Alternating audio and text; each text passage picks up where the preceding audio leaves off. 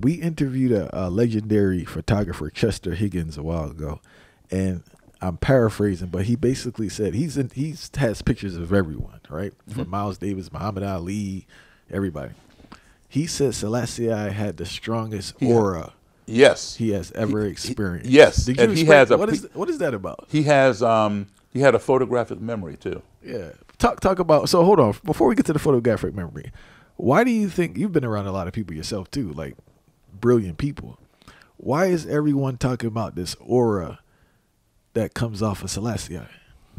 Certain people have it. Okay, I'll tell you who has it. You know, that I recognize instantly. Selassie had it. Elvis Presley had it. Chuck Berry had it. And somebody that I never really cared for, he had it. Richard Nixon, President Nixon. All right. I walk into a room, I could feel it. All right. Some people just have a certain charisma, certain aura around them. Sometimes it may be a negative aura for some people, like Nixon, or it could be a positive aura, like Elvis or Selassie or Chuck Berry. All right, what was your experience with Selassie? Okay, so when I was a kid, we lived in Addis Ababa, Ethiopia, for 4 years. Normally, you go to a country for 2 years. That's your assignment. And then you come home, and then you go to another country for 2 years. We liked Ethiopia so much. My dad asked the State Department to give him another 2 years there. Why did you like Ethiopia so much? The people, the culture, we just liked it a lot. And we thought it'd be great to extend our stay here.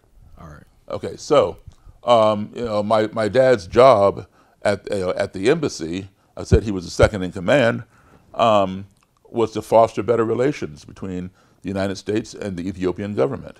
And so, of course, Selassie was the man, the emperor, and, you know, descendant of the Queen of Sheba and so forth and so on.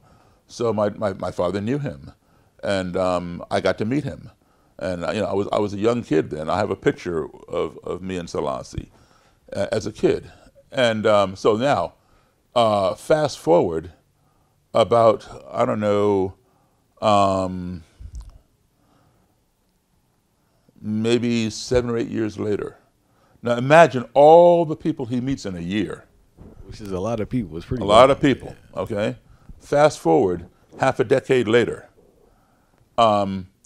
We are in Conakry, Guinea, all right? And Selassie comes to meet with Sekou Touré, who is the president of Guinea, and Kwame Nkrumah is there also. My father and a couple other American officials, and my mom and I, we go to the airport to greet Selassie, as did many other ambassadors or whatever from the various embassies come.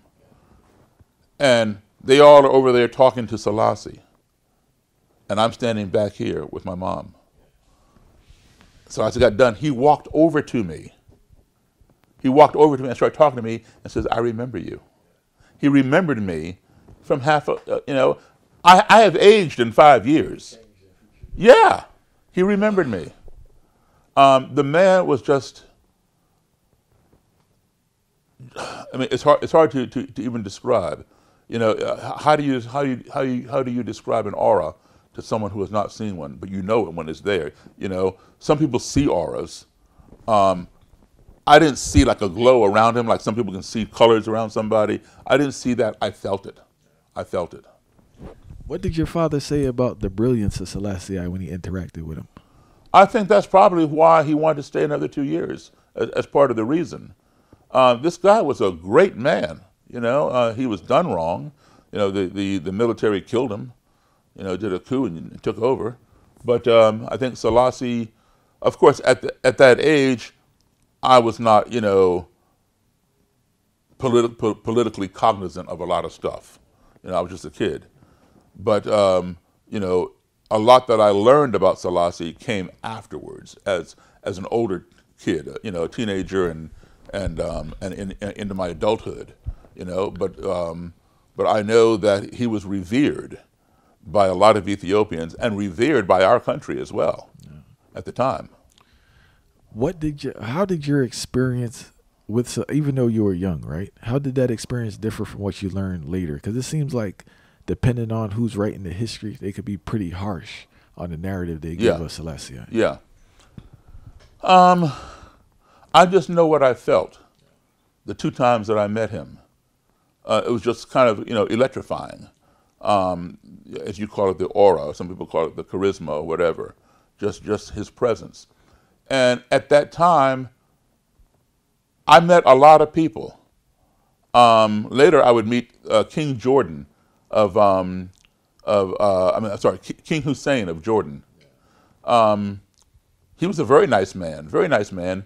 He didn't have that charisma that Selassie had, but he was a nice man. But I don't know how to explain it because I didn't really understand it. And I was used, I didn't realize the importance of meeting all these people. This is just part of my dad's job.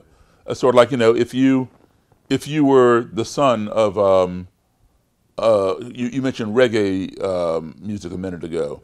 So let's just say you were the son of Bob Marley or Peter Tosh. As a kid, you would meet other famous musicians, whether they were reggae or rock and roll or whatever. You would meet them on festivals or wherever your dad played. But you wouldn't think anything of it. It's just the norm for you. Right, so that was the norm. Meeting these people was the norm for me.